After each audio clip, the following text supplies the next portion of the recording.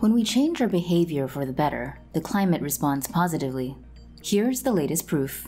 If the world hadn't banned the chemicals that destroy the ozone layer with the 1987 Montreal Protocol, climate change would have significantly worsened global warming by the 2040s, according to a new study in the journal Nature.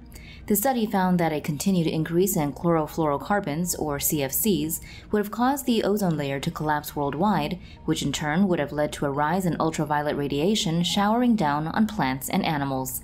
Without the agreement, the study states the tropics would have lost 60% of their ozone coverage by 2100, with mass exposure to unfiltered radiation damaging plant tissues, dramatically stunting their growth and limiting their ability to photosynthesize. According to Science Alert, a hole of that size would be even larger than the one that formed over Antarctica in the early 1980s, with the ultimate effect being that by 2100, damaged forests, soils, and other vegetation would not have been able to absorb a total of 580 billion tons of carbon dioxide. This would make the concentration of carbon dioxide in the atmosphere 40 to 50% higher. That increase alone would cause global temperatures to rise by 0.8 degrees Celsius or 1.4 degrees Fahrenheit.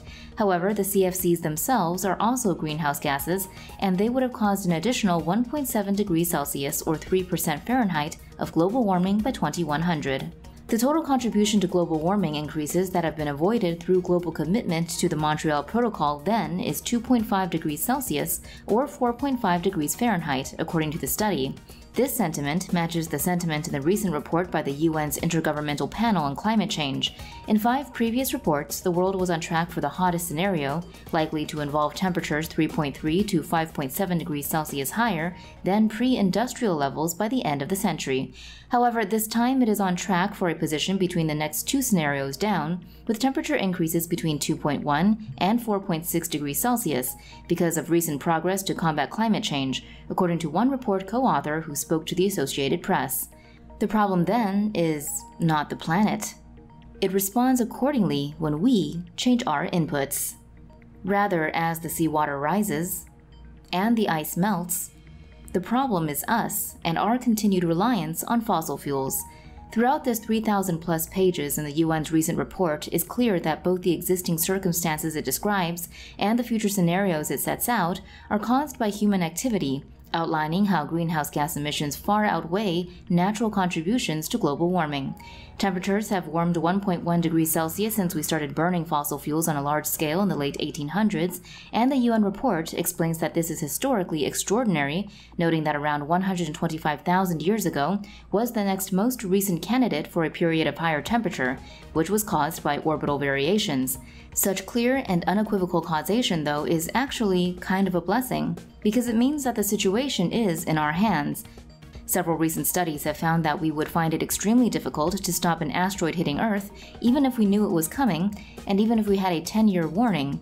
The plans for saving us are not yet all that convincing. But climate change seems theoretically much simpler. The UN report ultimately concludes that we can limit human-induced global warming by limiting cumulative carbon dioxide emissions and reaching at least net zero carbon dioxide emissions, along with making strong reductions in other greenhouse gas emissions, just like we successfully did with the Montreal Protocol and its limits on CFCs. Of course, disastrous temperature rises above 1.5 degrees Celsius are likely already locked in, and with them, sea level rises of 15 to 30 centimeters or 6 to 12 inches by 2050, according to co-author Bob Kopp of Rutgers University, who spoke to the Associated Press. But it seems clear from the sentiment of UN climate scientists that the only worthwhile way of thinking is to consider that there are still things we can do to end up in the better climate scenarios rather than the worse ones. Our only other alternatives, either complete denial or nihilistic pessimism, are far more irrational options, and we can already see they lead nowhere good. 2 weeks ago, The Guardian reported that climate scientists have detected warning signs of the collapse of the Gulf Stream, one of the planet's main potential tipping points. The research found an almost complete loss of stability over the last century of the currents that researchers call the Atlantic Meridional Overturning Circulation, or AMOC. The currents are already at their slowest point in at least 1,600 years. But the new analysis shows they may be nearing a shutdown. Such an event would have catastrophic consequences around the world, severely disrupting the rains that billions of people depend on for food in India, South America, and West Africa, while increasing storms and lowering temperatures in Europe.